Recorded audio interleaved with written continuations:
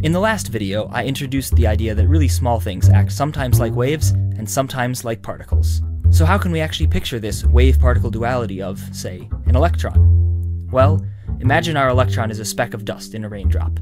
We know pretty well where the speck is, at first. But when the drop hits the ground, it'll spread out like a wave, and the speck of dust will be somewhere in that wave. So the speck, our electron, is guided by the wave. But there's still only one speck, and if you actually look for it, you'll only find it in one place. The wave will also tell you how likely you are to find the speck at any one point. If the drop splits in two, you're more likely to find the speck wherever there's more water. And that's pretty much how the wave-particle duality of quantum mechanics works. Each particle is guided by a wave, called a wave function or pilot wave, that determines the chances it'll be in a certain place or state. Easy, right? The hard part is figuring out the movement of the waves.